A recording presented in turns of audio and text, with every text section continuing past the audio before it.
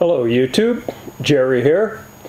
I went to visit Gene Winfield over at his shop, and with that visit that gave me the impetus to make this video. He had a project to do, 1950 Mercury patch panel for the front fender. And as we were making that patch panel, it came apparent that he didn't have a set of dies for the machine that I had made for him that would turn one of the edges. So we'll get into that in the next video. So what I want to get into with this particular video is the radius turning tool that I'll be using in the next couple of videos. This tool I made back quite a while ago for making some dies for my bead roller to do some quick kick plates, and that particular video has gotten quite a number of views. So I'm going to show you the bead roller, or no, the radius turning tool that I made, and I also have a set of plans and a 26-minute DVD that goes along with it. And it's quite thorough. It steps you through all of the things that are necessary to get a good, sturdy radius turning or ball turning tool. So let me walk you through some of the finer points that I feel make my radius turning tool a little more usable, a little more unique than the rest of them that you see on YouTube here. The first thing that you'll notice is the length of the handle. This thing is quite long, I understand. Most of them have a very short handle. It doesn't allow you to move the tool bit in a constant manner. By having a handle that's this long, you move this just a couple of degrees and your tool bit is moving in a typical amount. If you have it up short, you're fighting the resistance of the cut. So especially on your last couple of cuts, by having a longer handle, that cut is going to be just as smooth as can be. And then here, starting right from the top, the tool bits that I'm using, quite a while back I bought a pallet from a machinery auction and got these 5 tool bits, and so that's what I decided to use. This one here is used for turning convex shapes, turning a ball.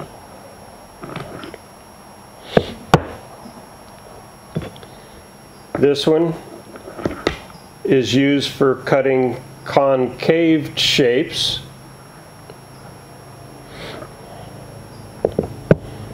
And this one, the longer one, is for turning much larger convex shapes.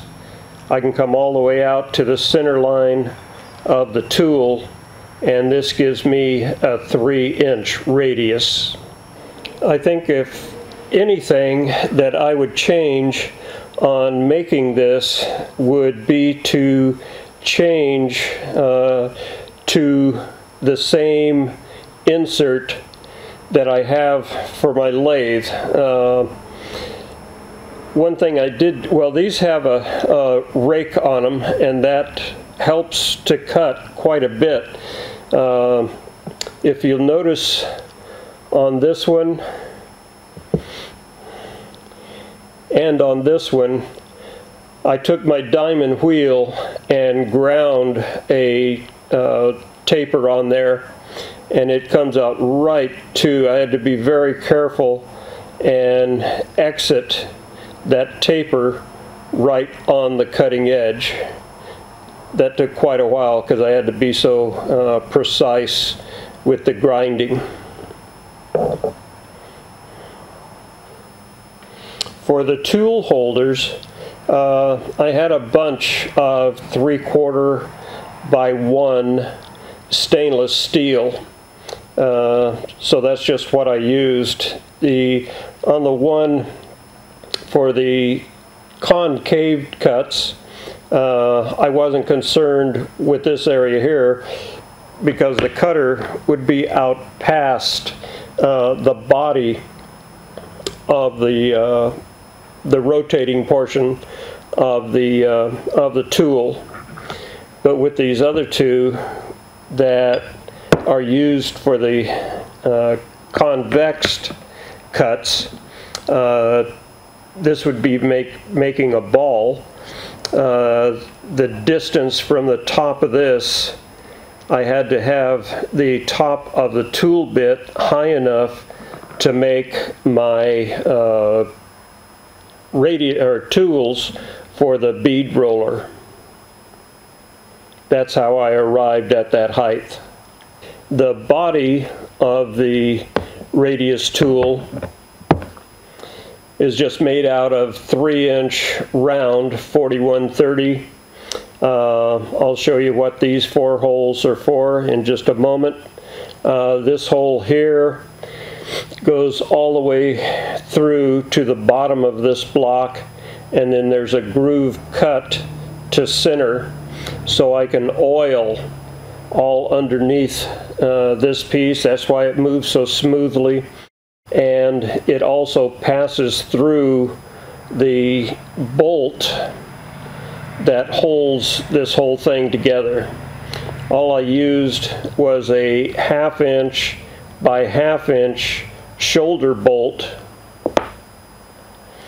and I had to make this spacer and then some very thin shims to make sure that it was very tight. There's no movement in this handle at all. This is right down snug. This plate is just a piece of stainless steel that I got in an auction, and it just happened to be the right size for what I wanted to do. And what makes this tool unique and much better than anything else you'll see here on YouTube is this one little piece of aluminum angle iron and these 2 little screws. Just hold this in place with these 2 little Allen screws.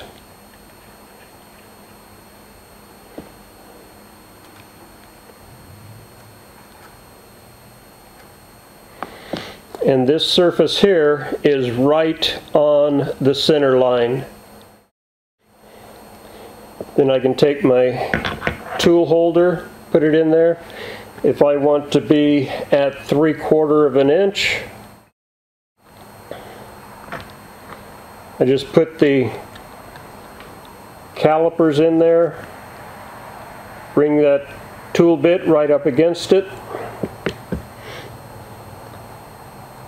tighten all 5 of the holding screws, and I know that I'm right exactly on 3/4 of an inch. And that would be for making a ball or a convex cut. If you want to make a precise concave cut, Just put your tool holder in there, tighten that up, put that little piece of angle iron in there,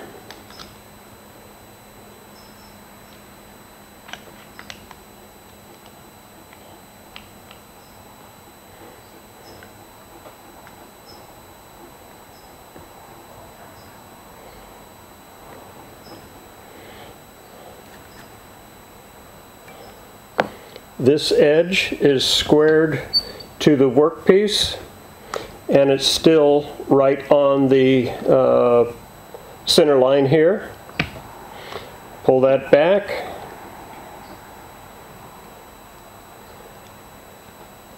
Set your square up against the angle iron. Pull this forward until it touches. Tighten it down. And once again, you're right on the distance, the radius that you're wanting to cut.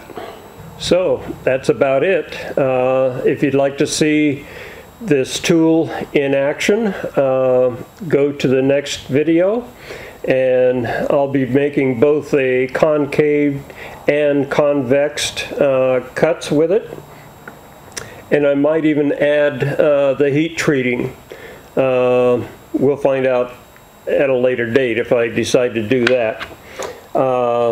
If you want the plans with the DVD, you can look in the description below for my website.